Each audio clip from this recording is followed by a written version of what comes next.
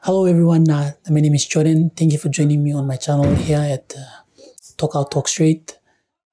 Today we're gonna react to what has been transpiring in our country. For the last couple of weeks, we have been in our election period, and there's a lot of things that has happened throughout our period of election. So on Sunday, there was an incident between scrutineers of candidates. So there's this report on ABC Radio Australia. So I'm just going to play you the video and you guys see.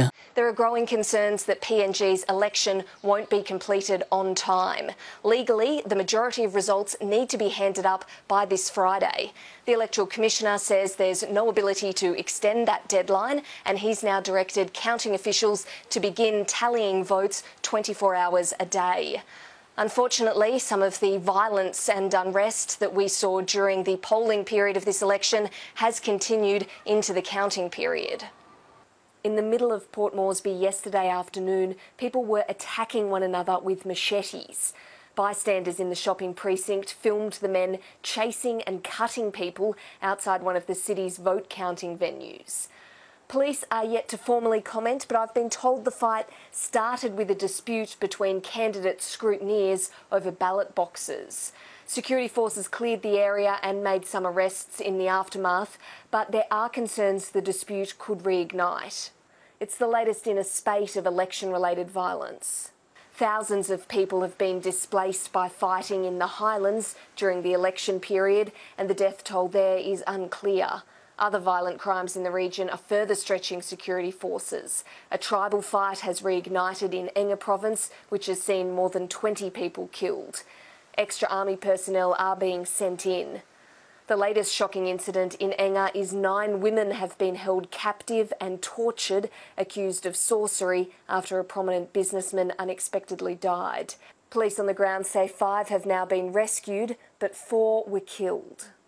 Despite the incredibly concerning violent incidents that we've been seeing in PNG in recent days and weeks, it seems the majority of politicians are firmly focused on their own political future. Well, we're seeing newly elected MPs going into camps where they'll be forming coalitions in a bid to try to become the new government.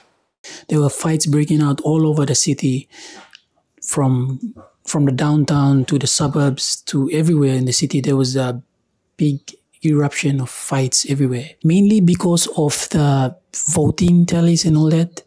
And the fight erupted within Northeast electorate. So Northeast is a part of Port Moresby city, which is a big electorate in Port Moresby. It is separate from other. We have 3 electorates in Port Moresby. So there's Port Moresby Northeast, Port Moresby South, Port Moresby Northwest. So the fight occurred in Port Moresby Northeast. Around 8 o'clock, 9 o'clock, there were fights breaking all over the city. One of our pastors quote something, and we're just going to take a look at it right now. So the quote says, "Spirit of tribalism has taken over our city. Trust. Let's war against these spirits. A weapon of our warfare are mighty in God." So that's from 2 Corinthians chapter 10 verse 4. "For the weapon of our warfare are not carnal," which is it means not like physical, like bush knife, guns, all that, "but mighty in God for pulling down strongholds." Our weapons are not within these earthly things, they're in God. As I talked to you this morning, the headlines in Post Korea, 26th of July 2022. In the front page, it's, as you can see up on the screen right now, "City in fear. Security forces has taken control of NCD streets." And in our other paper, the Nationals, as you can see on the screen, "War Zone PNG." So that's the headlines. What us as Christians we should do: pray for your families. It's my experience in voting in Northeast. Supposed to vote with the other electorates, the three other electorates, Moresby South and Moresby Northwest. But we didn't vote until the next week after, on a Monday. So I went through the voting place. It was really packed. There was a lot of opportunities there too, and a lot of people there. And I mean, apparently I voted for my candidates. And after that, I went to work, and when the polling still continued, and it was a bit okay. It was just a lot of tents in there because people were not happy because of their names. It was not on the common roll and all that. And people were not happy with how they delayed the elections. So we spoke to some of the concerned citizens of Papua New Guinea, and here's what they has to say. Lo mi et mi luki mosem okadablo election igoron emi no right ron no right. So mi luki now election no ko lo dislakain we planti lo tu line oli like mosem good leader must come up. Lo karam maybe bloligo na karam service come to place. My name is Mimi. I am a citizen of PNG, obviously, and I haven't voted, although my name is in the common roll, because of due to the violence of 2022 general elections. It is like a repetition of the previous elections, 2017 and 2012. But however, for these 2022 general elections, I've seen that the violence has escalated. We can see obviously up in the highlands, especially in the province of Enga, in Kopiam, Ambon district, because the common roll hasn't been updated since the last census. So what should we do now for the National Capital District is to update the common roll for the next election. So like everyone 18 years and above will be eligible to vote. Electoral Commission have like 5 players who start nothing, and what the question is, what were they doing? The other thing that made me like stress him is that in terms of voting, some people also got named the common roll, but they weren't able to vote.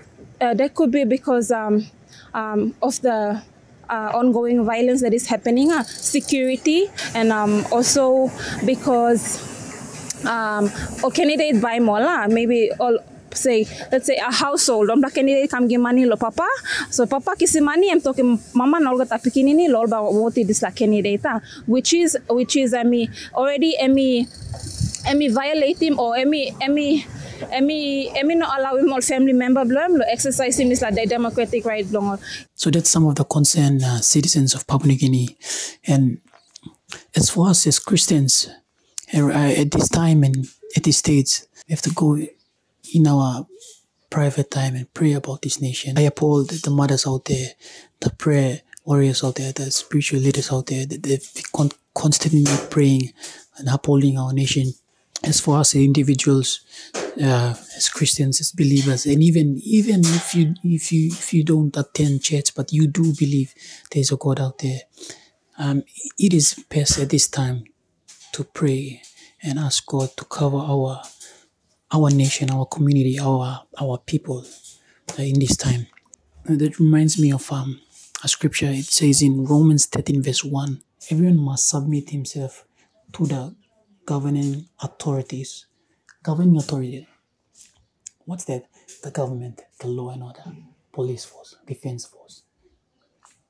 The government of the day.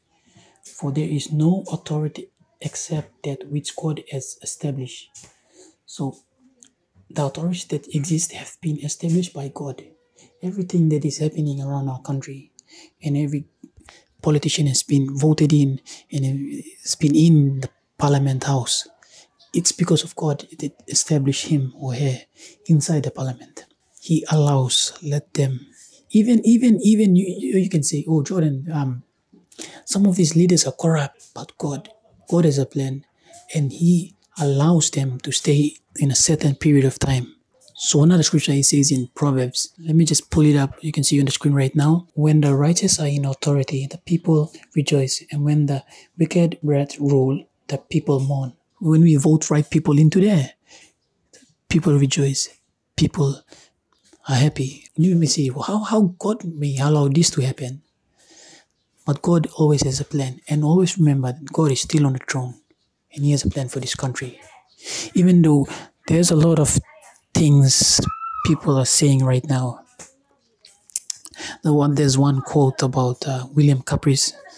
He said that one day this country will be run by thieves and thugs. That's men saying. Remember, there's men saying what God has said. This country, as our Prime Minister James Marape already proclaimed, even though you might think that, oh, Jordan, he's no good. He's no good leader. But God uses him to say the words of all time. One of the richest black Christian nation on earth.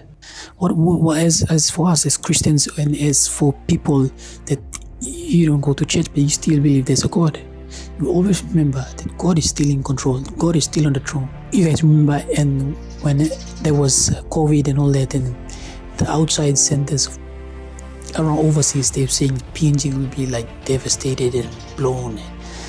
Many people will die. That's men say. But what God has done to our country is protect us. Anything about this election and these things happening, these are just small things God allowing it to happen so we may pass through it and go to our promised land. It also says in 1 Peter chapter 5 verse 7, cast all your burdens upon him, for he cares for you. Everything you're going through right now, everything that we're going through this country, we have to cast it upon God. We have to go kneel down before him and pray for our country, and seek God for his guidance in our lives, in the lives of the people out there, the authorities, the policemen, the army men, the water. They're out there patrolling the streets and all that we have to pray and cover them and cover us. As I said it already, our weapon of warfare is not carnal. It's in God mighty. As I finish, my encouragement to Christians and believers out there in Papua New Guinea, and even if you're not a believer and you don't go to church, but you believe there's a God out there, and you saw Papa God is that, and he cares for us and he loves us and he sent his son to die on the cross for us. We have to go to our knees and pray to God to protect and guide our country through these tough times. That's the only thing we can do. What else we can do? It's not like in the movies. We have to go to God and pray and cover our nation at this time. Thank you for joining me on this video again, first episode of Talk Out Talk Straight, about what is transpired and happening in our country right now. Always remember that God is still in control, God is still on the throne, and God has a plan for each and every one of us, and has a plan for this country.